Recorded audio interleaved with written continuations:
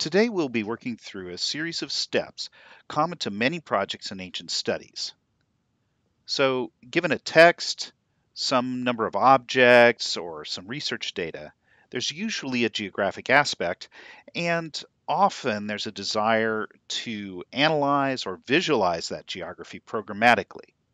So the question arises, how do we get structured data for these geographic tasks? How do we move from a text or a list of places related to some objects or survey information and map it or do geographic analysis?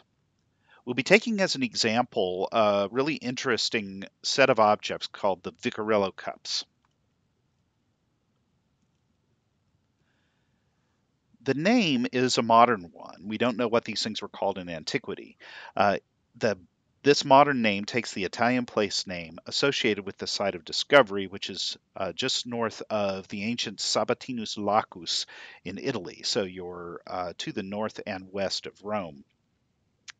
In antiquity, this site on the north was called Aquae Apollinares Novae.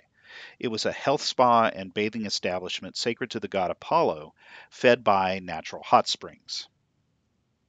These springs remained popular even after the fall of the Roman Empire, and in the mid-19th century, a series of renovations and repairs were conducted, and during that work, a large series of votive deposits were found in the spring themselves.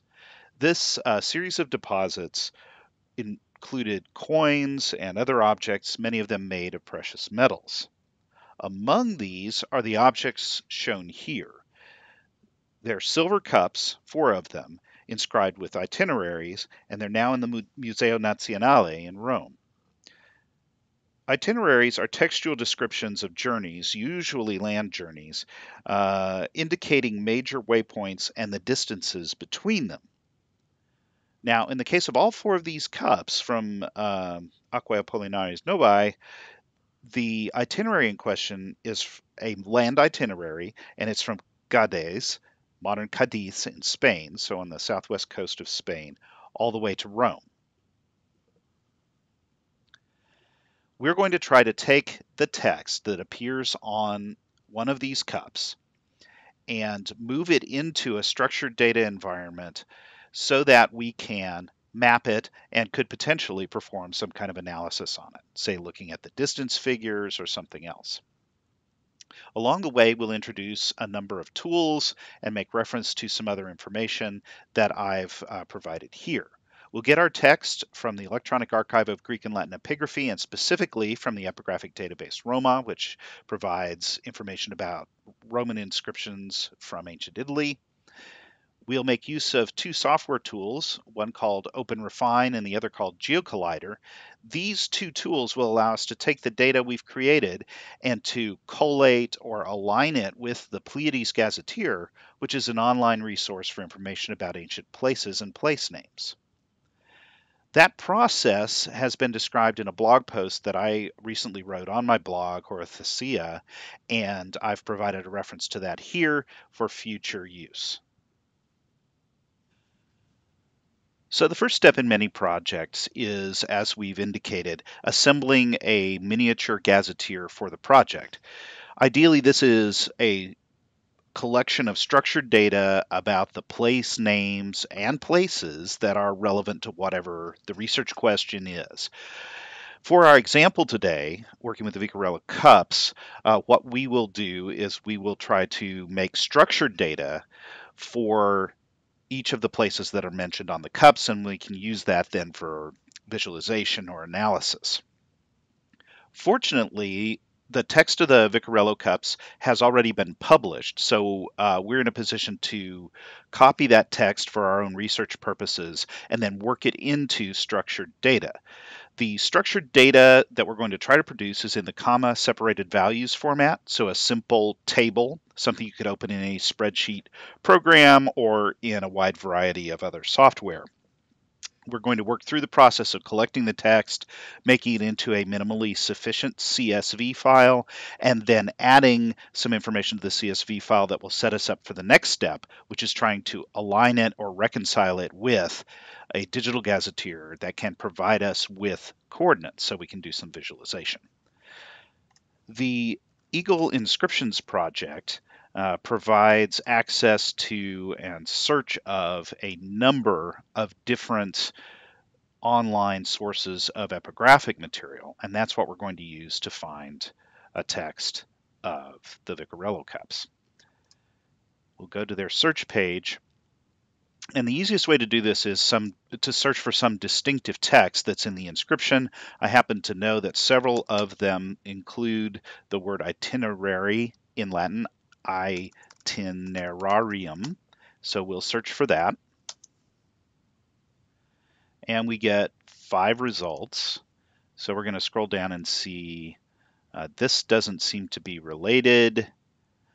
Inscription from Forum Clodii, ab Gades usque Romam itinerarium. Okay, so from Gades to Rome, an itinerary. This is one of them. The one I'd like to use for our purposes here, because it requires the least amount of editorial intervention, is this one. So we're going to click on that result, which takes us to the Eagle display.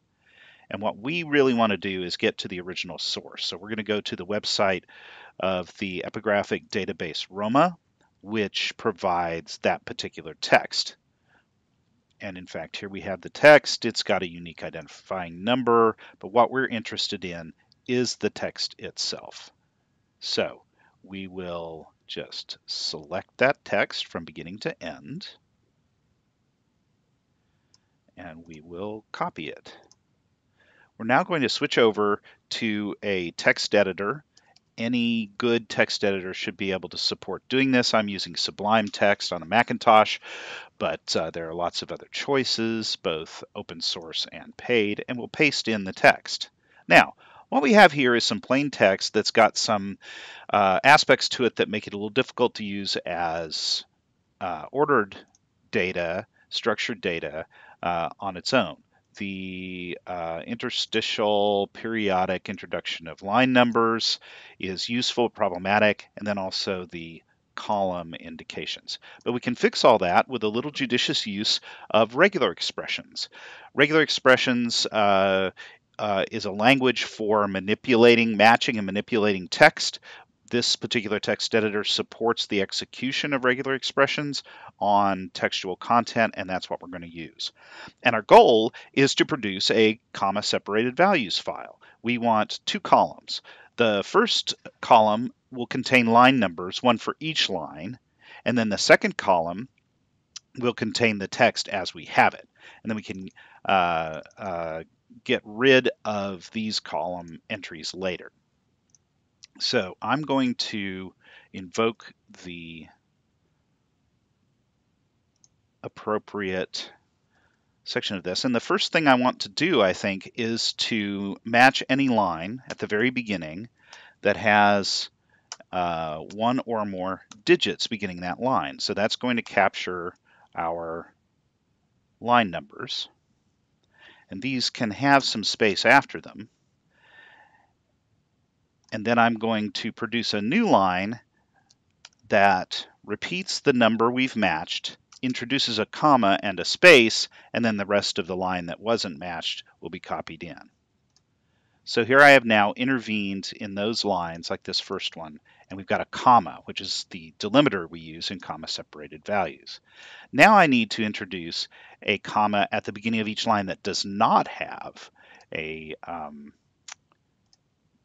number in it, so that we can avoid having these things be in the wrong columns. So here I've made an expression that matches any column that begins with something other than a number. And you can see it's picking up those initials, but not the initial of that line. And here, since we don't have a line number indicated, we're just going to put in a comma, which will cause a blank cell to appear in that column, and then we'll reintroduce the rest of the line. There we go. We are now ready to treat this information as comma-separated values. So we're going to save it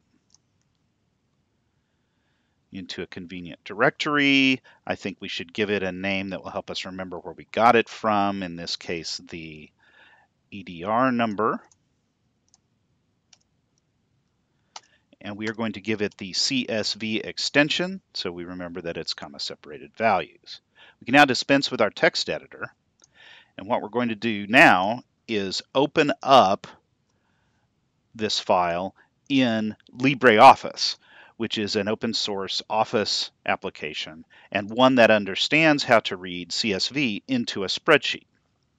That will give us a spreadsheet view that we can use to make more changes. Here we go. It's correctly identified the structure of the file. And we will bring it onto our screen. And here we have the data. First thing we want is a header.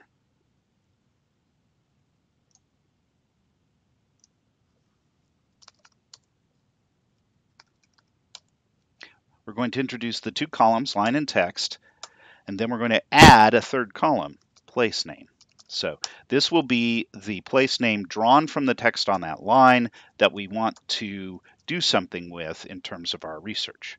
We're also going to take these column headers and turn them into another cell of data at the beginning of each line so that they're not in the way and they're not getting confused with text. And so when we work with our data later, we always know for a given entry which column and which line the item came from.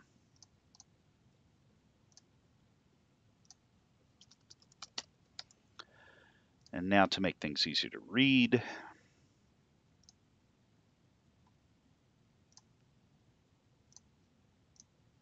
there we go. We're going to save this as a separate file so we don't write over what we're doing.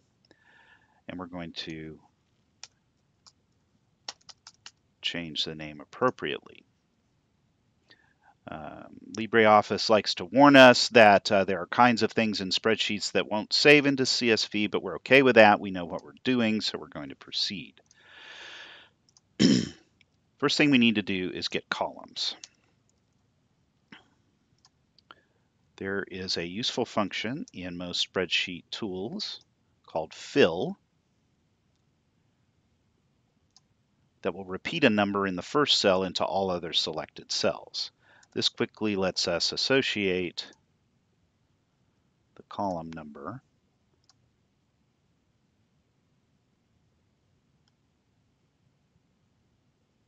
we note there's a keystroke for doing it more quickly.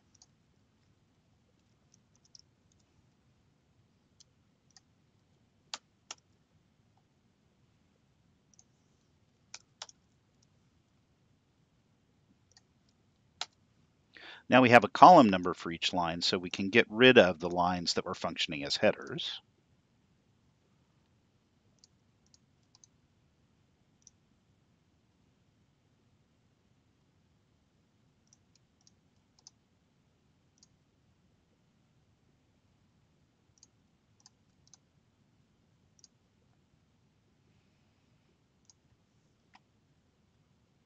Now we want to get line numbers everywhere they belong.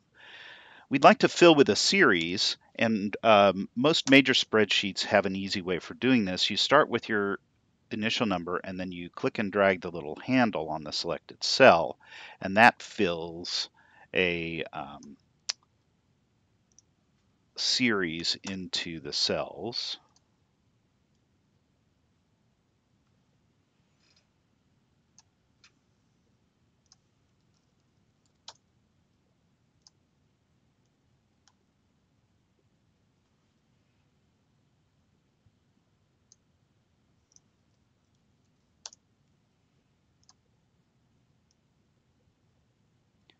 Now, for each and every line, we have a good reference to what column number and what line number in the original text that line came from.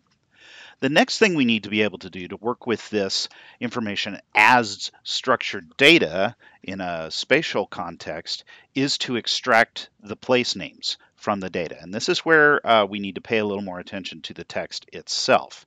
We'll notice that the majority of lines consist of a place name and then a number using Roman numerals. These place names are interpreted to be the major stops along the itinerary and then the distances associated with them. You'll note that the units are not indicated. There are a couple of other lines. This first one, Itinerarium Agades Romam, and the last one, Summa Milia Passus, which are not just place name number. Itinerarium Agades Romam is a heading or an introduction or a title. So it's not properly one of these lines. And then the final line is a summation of the numbers of Roman miles. And here we're actually given the units, milia passus, that the whole itinerary requires. One of the characteristics of the names in the major lines of this inscription is that they tend to be in the accusative case. This is one of the challenges of dealing with an inflected language and place names in an inflected language, which is that you will often have to normalize or make those names nominative. You can run into other problems trying to identify place names as well, but that's the first one we have to concern ourselves with here. In the first line, Gades is not a problem because of the way it declines. In the second line, we have a prepositional phrase with the preposition ad that functions as a place name, and ad takes the accusative, so we're not going to concern ourselves with that. But here we have hastam, which is an accusative of hasta, ugia, or ripus probably, hispalis, carmo, and so on. And we could work our way all the way down this list, sorting out what the probable nominatives are. But we're not going to do all of that in the interest of time today. So we will save this CSV file, and then we'll move on to the next phase in the process, which is using the Open Refine tool to align or collate our data set against the Pleiades gazetteer.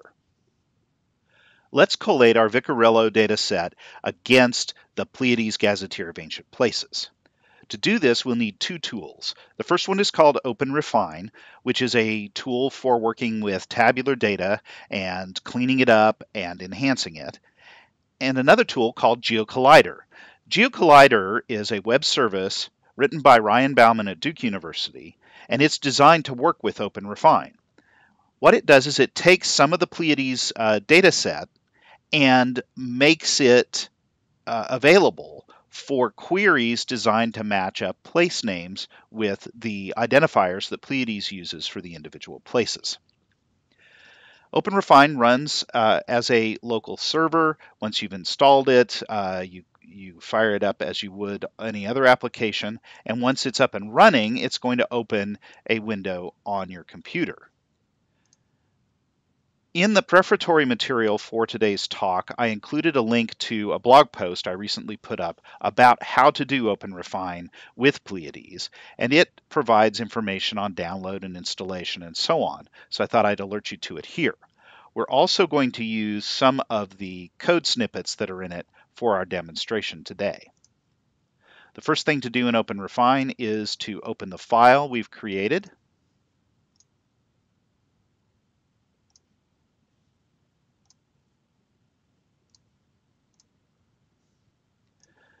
The standard process that should be getting familiar, where you're shown a preview, you're asked to verify character encoding, give your project a name, all that sort of thing you've seen in various kinds of programs that deal with CSV and other data formats.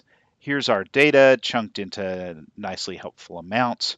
What we're going to do is we're going to ask Open Refine to work with GeoCollider to look at these place names and try to find possible matches in Pleiades and then present them to us so we can do things like get the latitude and longitude for those matching places. The term of art used by Open Refine is reconciliation. So we go to the Reconcile submenu on the place name column and we start reconciling. We're asked to use the Pleiades reconciliation, which is uses GeoCollider. This is something you'll have to set up the first time. It's very easy. The blog post shows you how. Once the service is up and running, we leave all the defaults as they are and we say start reconciling. Depending on various settings, this may take anywhere from a couple of seconds to a couple of minutes, but the result will be that we're presented with various options for each of the places.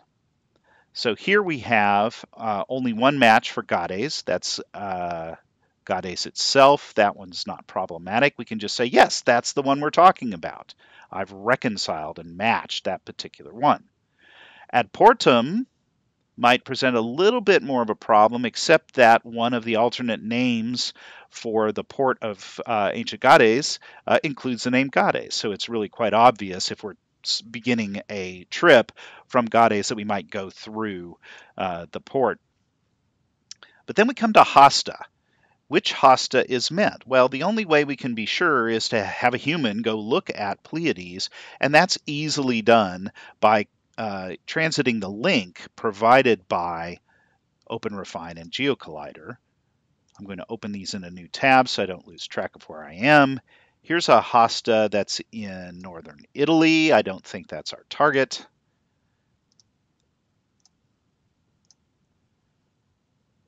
Here's one that's in coastal northern Italy. I don't think that's our target.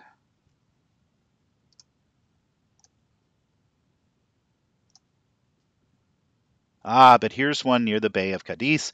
This is probably our target. We're going to go ahead and assume that it is and click the corresponding checkbox, which matches it up.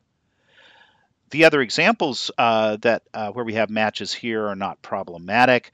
If we were being disciplined, we would check them all to make sure that we agree with the choice we've been given, because things can go wrong. We can be a little surprised by Orippus that we haven't gotten a match. I'd have thought that would be in Pleiades.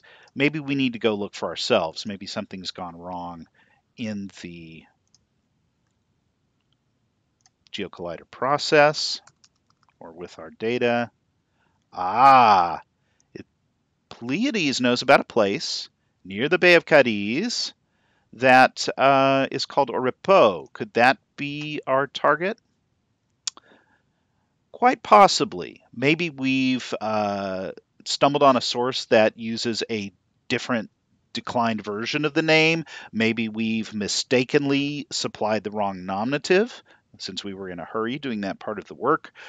Maybe there's some mistake in transmission of text. These are all concerns that can arise.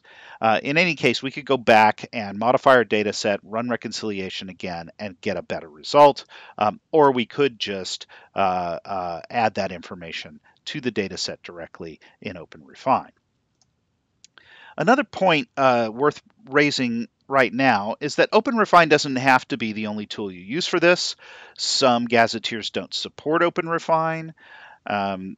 You may have a situation where you have a few enough items that you can go to the gazetteer you're trying to match and look them up by hand and copy and paste. There's lots of ways to do this particular reconciliation task. The important thing to remember is that there almost always needs to be some human supervision of the project and the process, some checking of the results, and probably an iterative approach as you learn more about your data and about the gazetteer you're aligning to. We'll move on at this point and go ahead and try to get the latitude and longitude for the places we've already matched.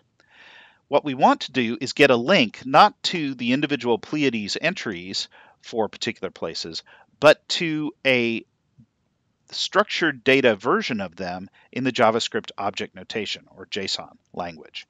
This bit of information we're after is specifically the so-called representative point, which is calculated by Pleiades based on the detailed location information that's there.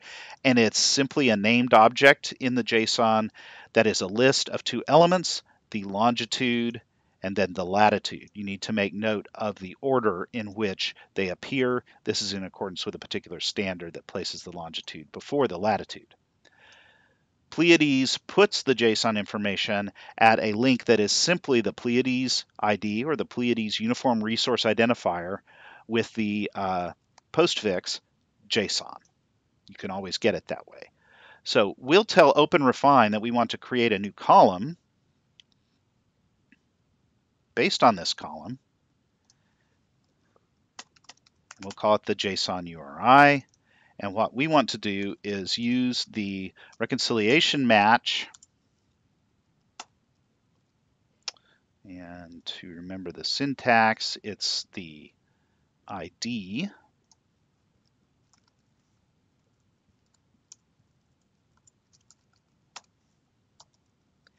And then we want to add that little string /JSON. So here's an example of what we're going to get. Boom, there we have our JSON URIs. It's at this point that we could add Orippus if we wanted to, but we're not going to take the time. Instead, we want to actually direct Open Refine to visit each of those JSON pages on Pleiades and pull that information down here so we can do things with it.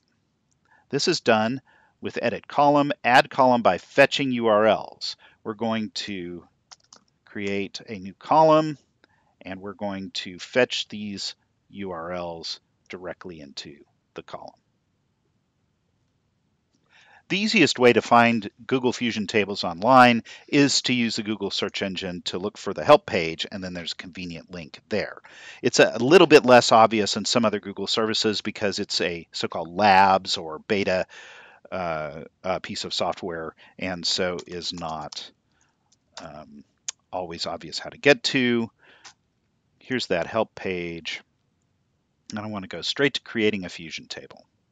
It's pretty simple. You upload your table and then you look for a map. How does this work? Well, you choose the file. Here is our file. Google has figured out its comma separated value. It's detected that the character encoding is UTF-8. So we're going to move ahead. It's having a quick look at the data and showing that to you, and it looks like it's properly parsing the commas and so on.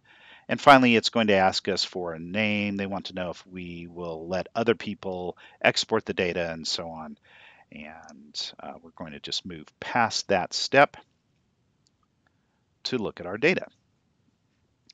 One of the reasons I wanted to use Google Fusion tables to take a first look at visualization of this data was because it's designed to give you a map if there's a latitude and a longitude column in the data set. It's just built in. So all I have to do is have a latitude and longitude column. I've loaded this data in. I click on the Map of Latitude tab, and I'm presented with a map. It's got modern topography and place names and so on in it, but it also has my data right here. Here's the beginnings of our itinerary headed toward Rome. The map is set up so that it will display a little pop-up with the rest of the content of your data. The fact that the JSON is in there makes it a little messy. We can always change the info window to leave out the JSON, so that's a little bit less distracting. And when we're done with it, we can browse the map, we can show it to colleagues, we can decide if we're really getting the basic geography right. And then we can go on to other tools to produce other kinds of visualizations, to do more analysis of our data, now that we've had this first kind of visual confirmation that it's in good shape. That's a very quick look at a basic workflow for getting some data related to a particular text or a particular set of research questions into a structured format that can be mapped quickly. We've elided a number of concerns about data quality, about accuracy of coordinates, about precision of coordinates, and so on, but the basic workflow should be clear and other tools can be used as appropriate.